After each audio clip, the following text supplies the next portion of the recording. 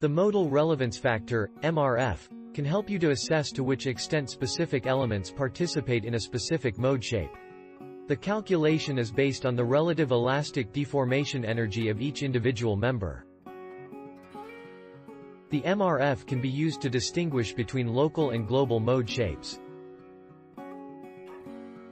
If multiple individual members show significant MRF, for example, greater than 20%, the instability of the entire structure or a substructure is very likely. On the other hand, if the sum of all MRFs for an eigenmode is around 100%, a local stability phenomenon, for example, buckling of a single bar, can be expected.